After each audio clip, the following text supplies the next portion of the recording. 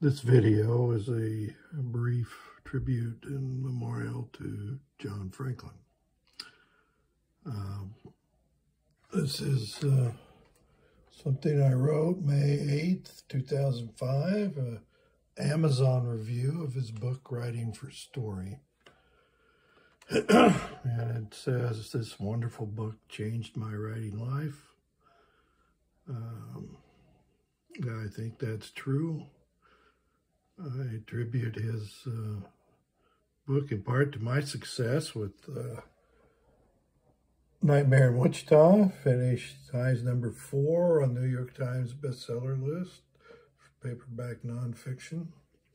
Now, I've been a writer. I've been published since I was 12 really, fiction, and being paid since I was 16. I wrote Teen Talk for the Wichita Eagle, wrote Forging About for Catalyst, the youth magazine of the Disciples of Christ Church as of 50 years ago. And I didn't read Franklin's book till decades later, but it changed my life. I improved my writing, and I recommend Franklin's work. Jon Franklin lived January 13th, 1942, January 21, 2024. My condolences to his wife, Lynn, his daughters, Catherine and Teresa, and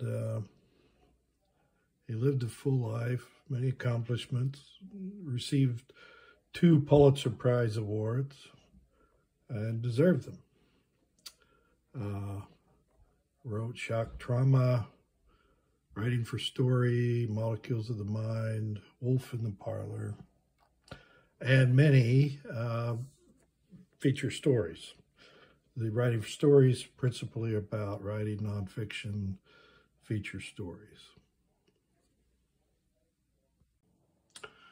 Here are Franklin's book, Writing for Story. The first copy I read was this one. I purchased it at the Wichita State University bookstore.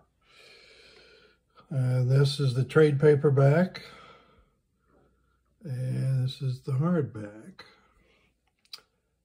Inside the hardback flap is this story. That's a much younger Jon. Most people know him as older.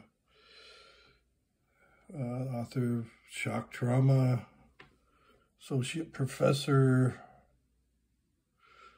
awards, 2 Pulitzer Prizes.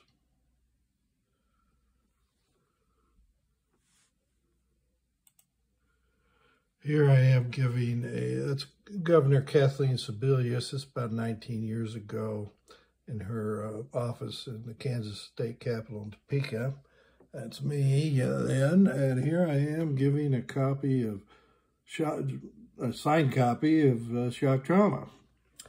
So I had encouraged her to look more into emergency services, and I think she did, and she was remained interested. She probably talked with Obama when she was secretary. Well, anyway, I'll stop. Jon's from Enid, Oklahoma.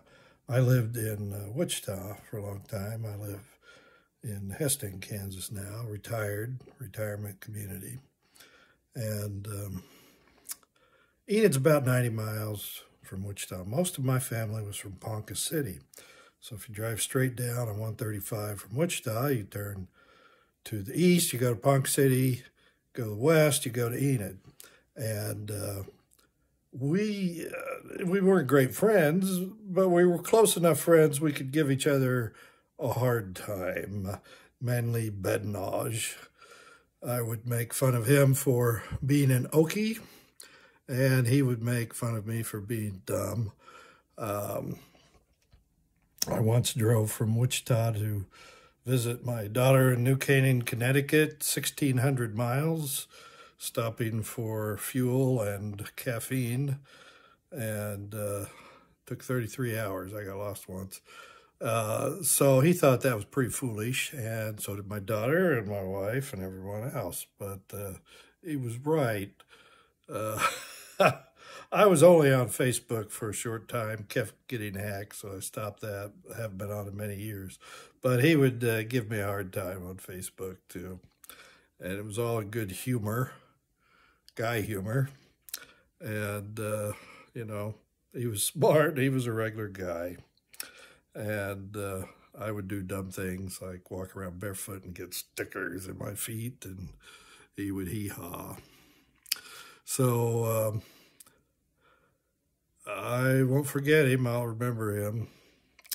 And as I said, I commend his work to you, and my condolences to his family and friends. Fare thee well, Jon Franklin. Job well done.